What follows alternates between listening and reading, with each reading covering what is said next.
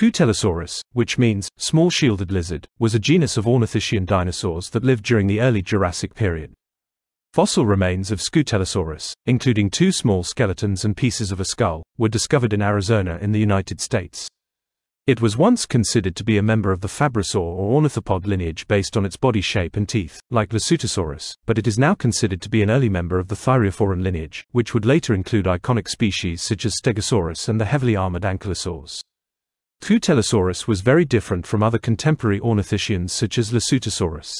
It derives its scientific name from bony plates that covered its back, which are similar to those on modern-day crocodiles.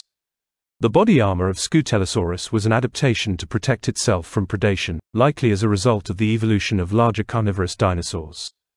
Armored animals are slower in movement, but they are also harder to prey on, like modern-day armadillos. Scutellosaurus was not as heavily armored as later species, and its limb proportions also suggest it would have been faster. It was a small dinosaur, measuring 1.2 meters in length, and weighing only 10 kilograms. The tail was very long, and the back legs were longer than the forelimbs. However, the difference was not as marked as in other ornithischians. Scutellosaurus would have been capable of running on its back legs like Scutellosaurus, although it would also be capable of moving more slowly on all fours, as its front limbs had broad and robust paws.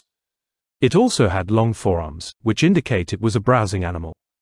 Hundreds of armor plates belonging to Scutellosaurus have been discovered, although their exact pattern over the neck, body and tail are uncertain.